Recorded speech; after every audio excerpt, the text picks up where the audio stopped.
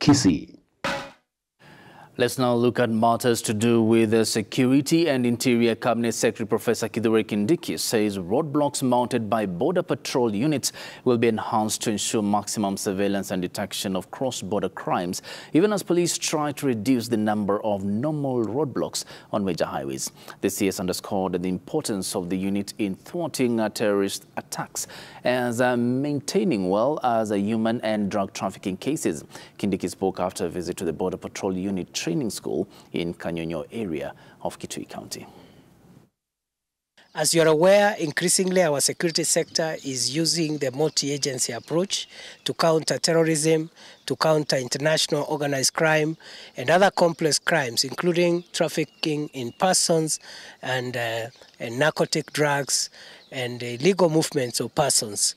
And we, in the last few months, have seen a lot of detection and thwarting of threats using the roadblocks that have been mounted by the border police unit.